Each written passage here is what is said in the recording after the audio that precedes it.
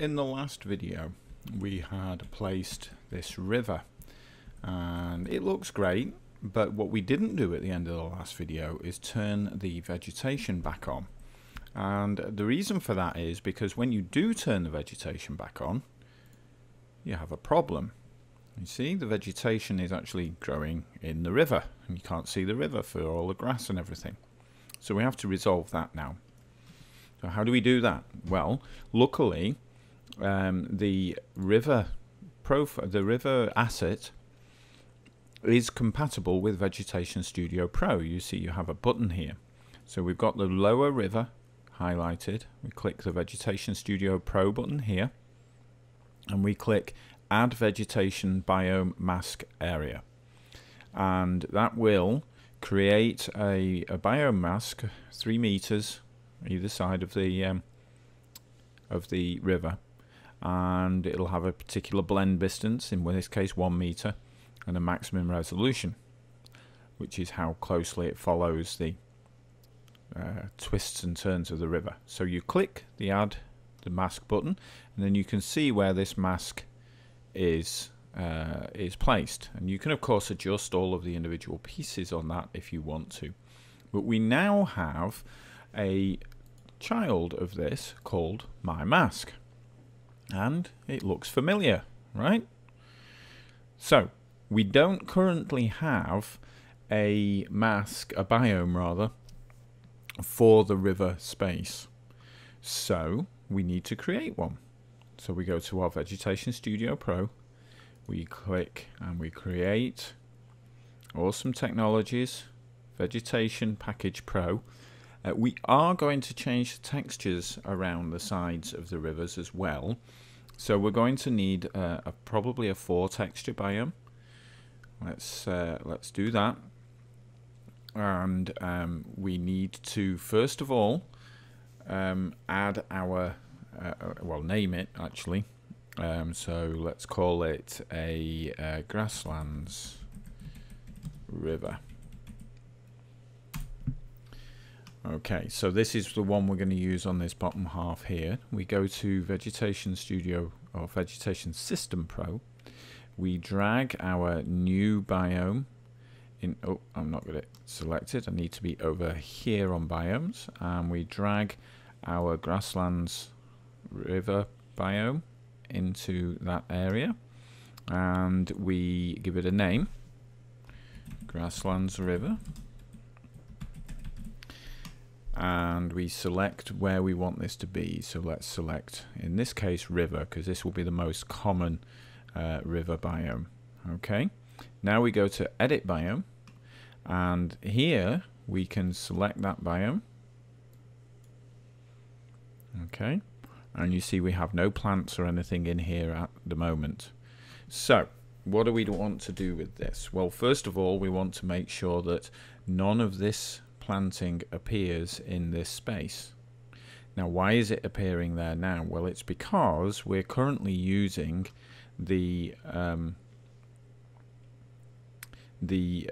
persistent storage, and that's been generated inside of this space. So the first thing that we want to do here is generate the persistent storage for the terrain, so that we can get rid of all of this vegetation in this space. Oops, clicked off it.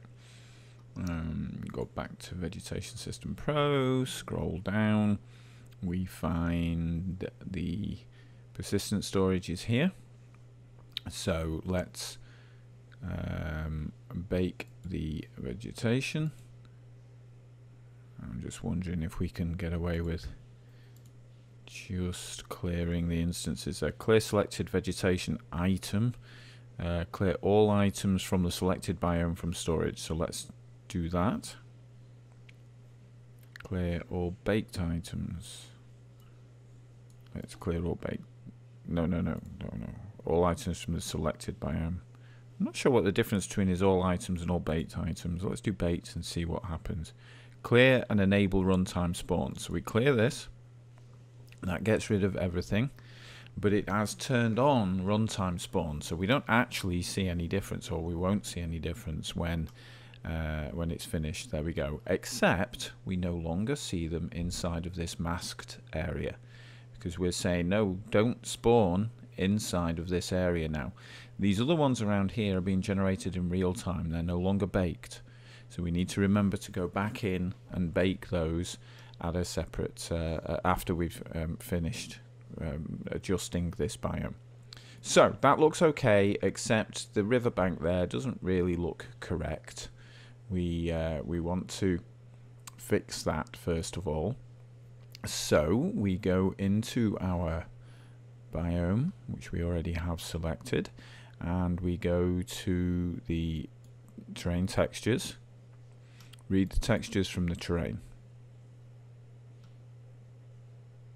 Oh, grass lowlands, that's not what we want. We want the grasslands river. There we go. Read the textures from the terrain. So these are the textures we have available to us in this terrain. We can, of course, add more textures into the terrain and then pull those in, but we'll just use what we already have for the time being. So if we take a look at this, we can see that it's pretty steep here going into the river, so we probably want some rock on this area here. Let's just turn on the shaded wireframe view so we can see that a bit more clearly. It's pretty steep here, but it's nice and shallow over here. So we want rock showing through here. We want this kind of muddy, rocky stuff along the edges mixed in with the sand. So let's turn on the heat map.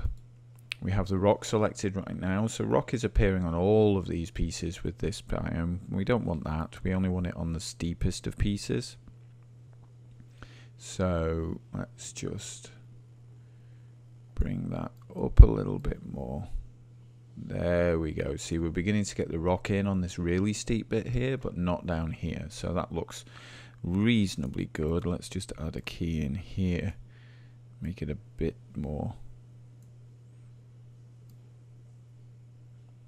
severe there. Okay, that looks reasonable. We're not looking outside of this area because it's only going to be applied in this clear area around the river. Okay, so that looks okay so far. So let's go back to this one now. Now we do want a little bit of this because it's around the river, but we do want lots of it on these steeper areas here. So let's just bring this down a little bit. Let's get a little bit more in these areas here. Perhaps bring that over, put an extra key in, and put that up like that. There we go. So on this flattest of pieces here, we don't have any. But we've got plenty in these areas. It might even be a bit strong. There we go. That's better. And then of course we want it to drop off on the really steep areas because we have the rock shining through on those really steep bits. All right. Let's just round that off a little. There we go. That looks pretty good. And then we don't want any sand, grass to appear at all. So let's just drop that down. So, yeah, I don't know actually. Let's have a little bit of grass around the edges here.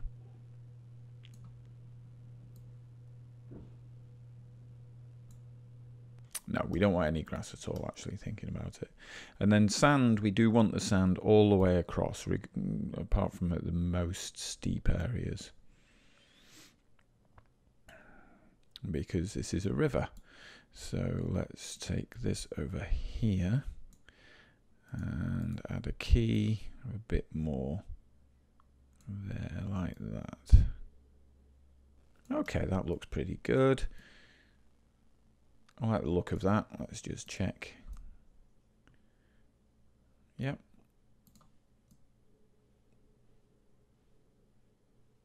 It's looking good. All right, so let's generate that splat map. Now we need to provide plants around here.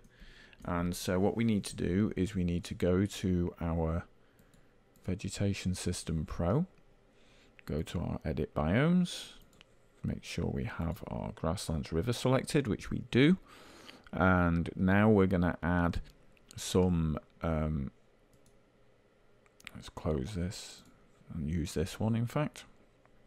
Now we're going to add some plants into this area here. So let's go to our nature manufacturers, go to the meadow environment. There's some nice plants and things in there. Let's find some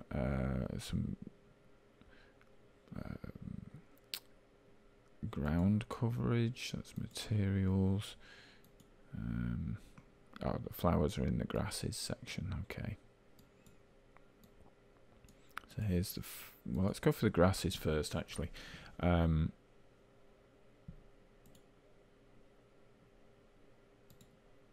Let's have a look at these grasses. That one's a good one. Nice long grass. Oh, that one's got kind of bulrushes at the top. So 2.5 and 2.6. Maybe 2.4. Not 2.2.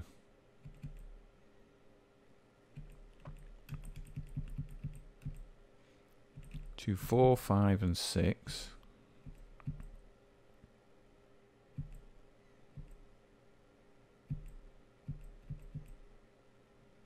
And 3, 4 would look pretty good, I think. So let's go back to our vegetation, and we said 4, 5, and 6. Oops. I need to lock this. 4, 5, and 6. Drag those onto the grass.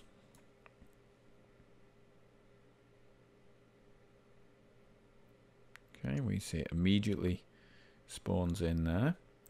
And we said,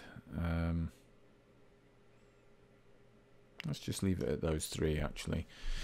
So now we need to fix this spawning, because we've got it spawning in the river. And we don't want it spawning in the river, we want it spawning along the edges of the river. So let's just zoom in a little bit so we can see this. This is a good spot to do this. So we need to look at our spawning criteria. We'll start with this grass here. In fact, let's turn the other 2 off so we can clearly see what we're doing. We'll start with this grass here. And we can see this is spawning up here and along here. What I'm going to do here is I'm just going to increase the density of these. Make sure we get a lot more of them. You see we're getting a lot more up here. Let's just zoom up there where we can see them a bit better. Because now I can see the changes that I'm making more easily. We can see plenty of effects here. So if we click on the edge include rules and then play with the setting here, we can control how far into this biome we can spawn these grasses. We see we've still got them coming in, so let's reduce that to 3. There we go. That's looking pretty good. We still have some just on the edges of the water there, so maybe make it 2.8. That's still a little high. Maybe just 2 then.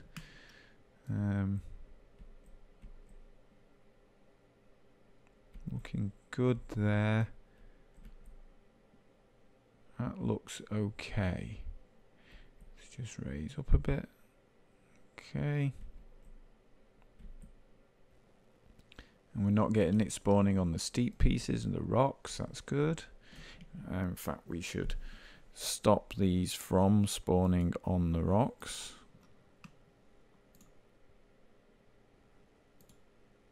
Choose texture 4.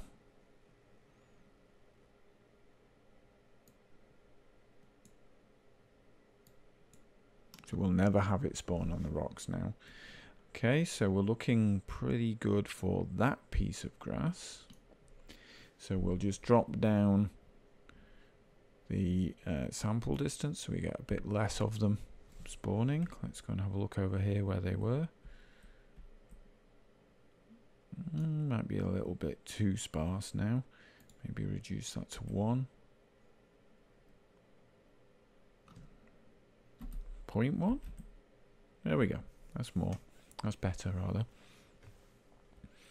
And I think we're probably good with the other settings. Just checking them over. We can probably afford to increase the steepness a little there. Okay. Yep, that's looking good. We have a few dotting around up here now that we've increased the steepness. Okay. So our next prefab, grass prefab, we want to do the same thing.